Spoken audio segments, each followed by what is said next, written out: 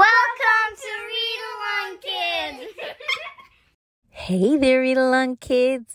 Welcome back to another amazing adventure.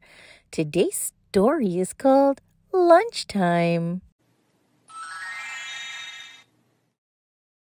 At lunchtime, Mom said, "Eat up." I said, "No thanks, I'm a bit too busy." But Mom got cross and told me to sit at the table.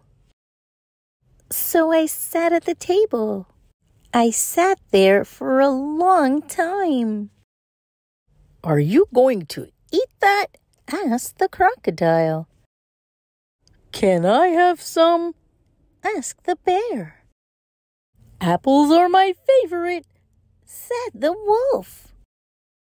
I said, "But I thought you liked eating small children." "Oh, no," said the crocodile. "Children taste disgusting." "Horrible," said the wolf. "Revolting," said the bear. "We would much rather eat your lunch. It is delicious," said the bear. "Exquisite," said the crocodile. "Yum, yum," said the wolf. Soon they had eaten it all up. "Thank you very much," said the bear. "It's a shame you didn't want any," said the crocodile. "That was the best lunch we've ever eaten," said the wolf. Then Mom came back, and she was pleased. "What a nice clean plate," she said. After that, I played all afternoon, but my tummy was very noisy. Growl, roar.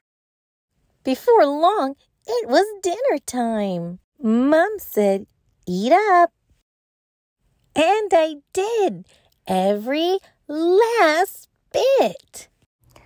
The end. Thanks for listening, Read Along Kids. Remember to like, share, and subscribe for more great read-along fun. Until next time, bye-bye.